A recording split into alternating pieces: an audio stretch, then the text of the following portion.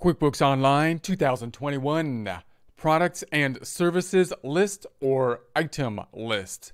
Let's get into it with Intuit's QuickBooks Online 2021. Here we are in the free QuickBooks Online test drive file, which you could find by typing into your favorite browser, QuickBooks Online Test Drive. We're in Craig's Design and Landscaping Services. So we're looking at another item that can be classified under the category of lists. So one way to get there would be go to the cog up top, and then under the lists here, we're looking at the products and services. So that's one way you can get into this particular list. Fairly quick way to get into it. I think more often, or at least more often for me, I would go into it by going to the sales item here on the left-hand side, and then the product and services tab up top. Now note that the terminology for the products and services will be a little bit different than the desktop version, and although it's more descriptive, it's a little bit longer to say. So I think many people might still be just simply calling them items. For example, if you went to the QuickBooks desktop version and you're looking for the equivalent type of thing, it would be under the lists dropdown, which is where I would typically go to find it in the desktop version, and then it would be the item lists. So when we're talking about items, typically for the desktop version, we don't have many here. We just got the one item. But when you're thinking about the desktop version, and you're thinking about the things that you sell, we'll typically be listing those as items. And then when you're thinking about them in the online version, you're probably going to still hear that term, but it's going to be under the category, which is more descriptive of products and services. So it is what it sounds like here. These are the things that we sell. These are the things that need to be set up so that we can then populate our forms as easily as possible, particularly the forms related to the sales items or the sales cycle, that being the invoice and the sales receipt, because these forms are going to be utilizing the things that we sell, the products and services, services being non-inventory related items, products being those that are inventory related. Now we saw in prior presentations that you could basically set up these inventory items as you go. So you could add another product or service as you set up an invoice or sales receipt. But you probably want to set them up beforehand. You want to set up your products and services so that the data input for the invoices and sales receipts are as easy as possible, and then it's more easy to delegate those tasks to somebody else as they're going to be, more simplified data entry type of tasks. These are the products and services that have been set up already. If you wanted to edit the product or service, you can go to the item on the right-hand side and we can edit the data input screen. So we have the name, we have the category, which this is going to be an optional field to categorize these items. You can see they're in these subcategories here. Then we have the description down below, the sales price. They put 0 on the sales price. This would be the standard price of it. If you have 0 then there, you could populate the sales price when you create a sales receipt or a invoice. And then we have the item being taxable or not. This has to do with the sales tax. So when we're talking taxable, we're not talking about income tax. We're talking about the sales tax, which again will be populated oftentimes when you create the sales receipt or you create the invoice. In the United States, the sales tax will typically be something that is done on the state and local level, and therefore they're going to change from place to place. So we'll talk about how to set them up later. They're often also applied typically to the inventory type of items and not so often to the service type of items. So if you're setting up a service item, something that does not involve inventory, less likely to have sales tax in the States, and more likely if you do sell inventory. We can also see those headers up top here: inventory, sales description, sales price, and cost. This is a nice quick way to see these items, especially the cost, because the cost is something that may not show up in some of the documents that will be created, some of the forms like the invoice and sales receipt. Let's take a look at an example of an invoice or sales receipt. To do so, let's duplicate the tab. I'm going to right click on the tab up top, duplicate that tab so we can keep our products and services open while we test out a document such as an invoice. I'm going to go to new. We're going to then be creating an invoice. This is something that would be billing basically the client. And then down here, this is of course where our products and services would line up. And let's just pick that one that we had here with the inventory.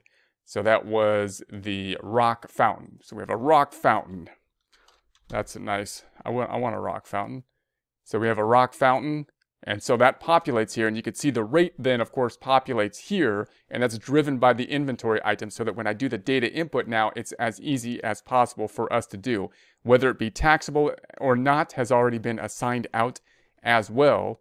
And then what is not here is the cost. So the cost, then I would have to go back. I can go back here and say, oh, the cost of it is at that 125. So if I was to sell this inventory item, then I can determine from this that it's going to have an impact on accounts receivable at the 275 in this case, and then the other side going to sales, and then we'd have possibly inventory decreasing by the cost of it, as we saw in prior presentations, in prior examples. So I'm going to close this back out. And do you want to leave? Yes, I do, without the saving. Going back to the first tab. Now in the cog up top here, you can do some more categorizations. You could see the columns, so you can add more columns here to be displayed. Obviously, it would take up a lot of room if you had all the columns there, but you can have that option if you so choose, or if you want to see different columns in that page. You can also group by category or compact. If you wanted to manage these items in Excel, then you can export items to Excel here. You can also use the printing option up top. To add a new item, you can import the items, so you could hit the drop down and import them. So if you're taking it, say if you're moving like from QuickBooks Desktop to Online, and you have an item list, say in some format, and you wanted to import it, you can do a mass import. We might talk a little bit more about that when we do our new company file and setting up items. You can also manage your categories over here. So manage categories and run reports. So here you've got your categories that you can then edit, and you can add new categories. I'm going to go back then to the products and service. And then if you added a new item up top, then the primary categories of the item are inventory and then services. Those are typically the things that we're going to be selling, either inventory and services. Now, note that if you're thinking inventory, then you're usually thinking about a perpetual inventory system and tracking the inventory in some way. I believe Online using the first in, first out inventory tracking assumption method. That's different, by the way, than the desktop version, which typically uses the weighted average inventory tracking method by default.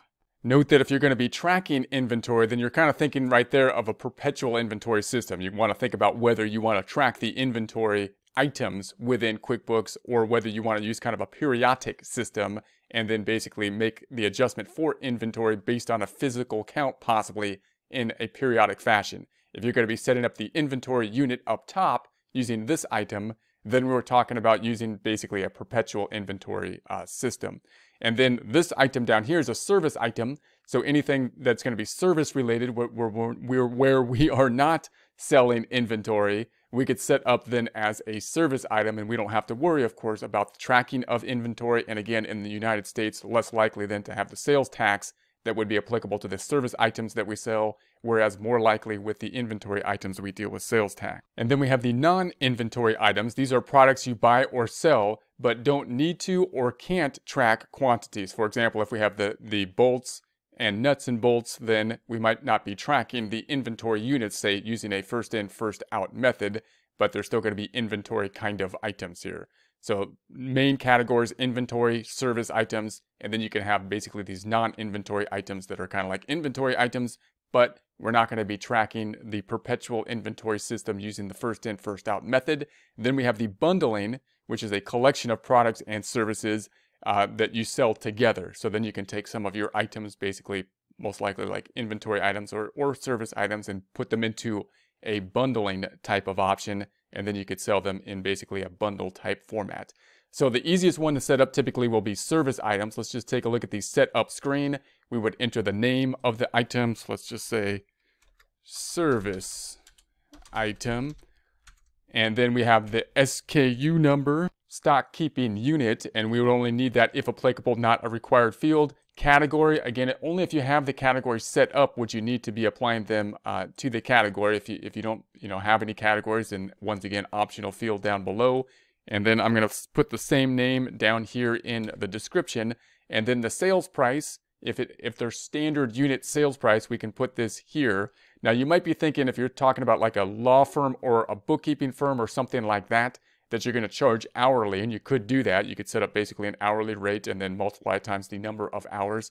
I do suggest, however, that if you are a bookkeeper, for example, or a law firm, that you try to set it up in some other fashion, because it can be a little more straightforward and it can be easier than kind of trying to count your hours. So for bookkeeping, for example, we'll take a look at some reports as we go that can help us to count the number of transactions that you have, and you might do your billing based on how many transactions there are, or whether you're in a category of transactions. And that's going to be a little bit easier for you to do your billing, and it'll be easier then to talk to clients and say, hey, you know, if you fall into this range of transactions, this is what we're going to charge you.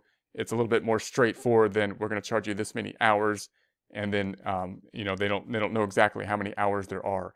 But you can use it hourly, or you can try to bundle things together. That's just a suggestion. So if we put 100 here, then the income account is going to be what is going to be hit on the income statement when we make an invoice or sales receipt for this item. So typically this is going to be a service item here, so we'll keep it at the service item. Taxable, and I'm going to say that this one is going to be non-taxable due to it being a service item.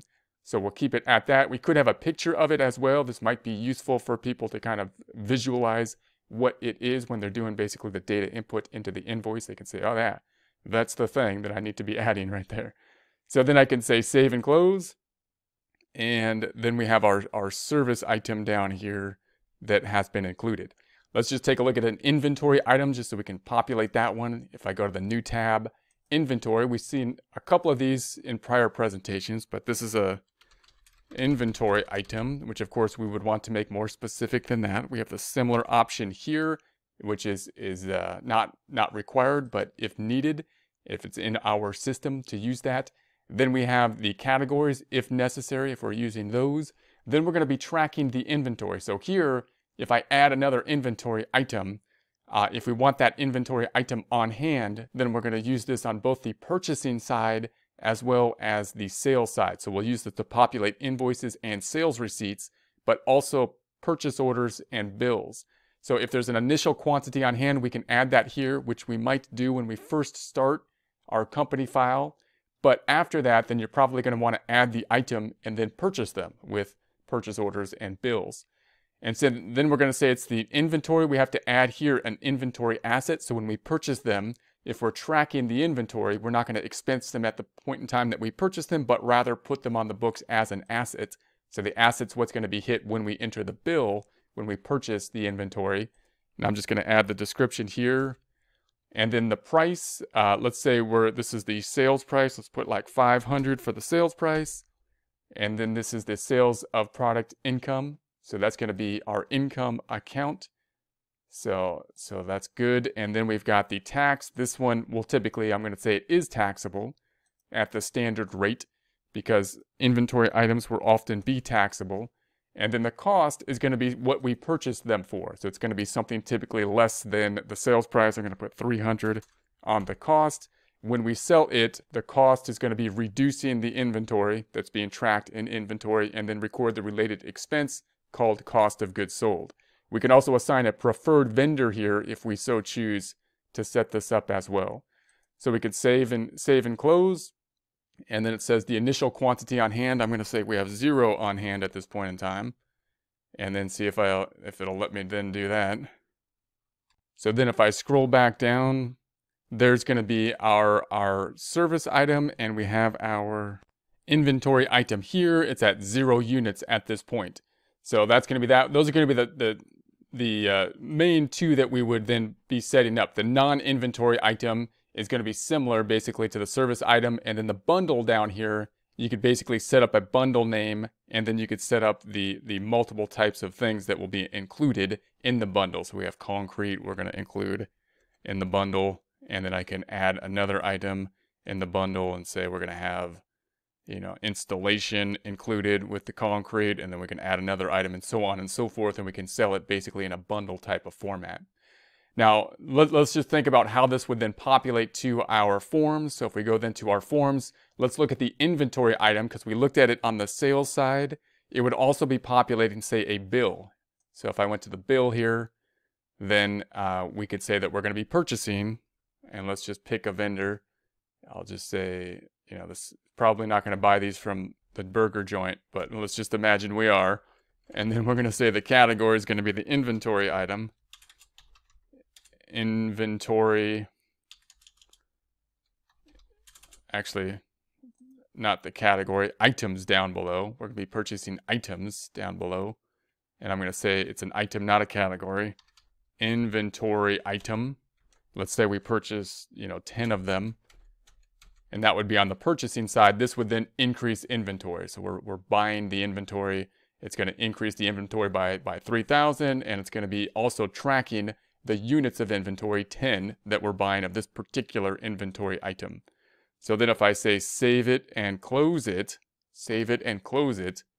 then the other side of things, of course, would be the sales side of things. So if I went to the invoice here, we can then go to our invoice.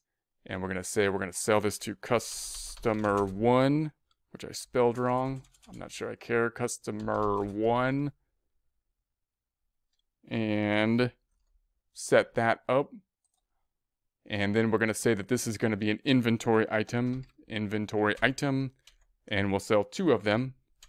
So there's our 500. There's our sales price. And this thing is driving the sales price, which will then now record it to revenue, which is driven by this item here. And then the other side is also going to be decreasing the inventory and recording the cost of goods sold, which isn't on here, but we know that it has been included because it's driven by that item. So that item, I think we set it up at 300 for the cost. So we took a look at an example of that in a prior presentation, so I won't go through the full process here, but that's how to set up those items. Now we'll get a better look and feel for these items when we set up the new company file, and then we set up all of our items, and then we'll use those items as we track the inventory and record sales and whatnot, and then we'll create financial statements from scratch with our data input for 2 months of transactions.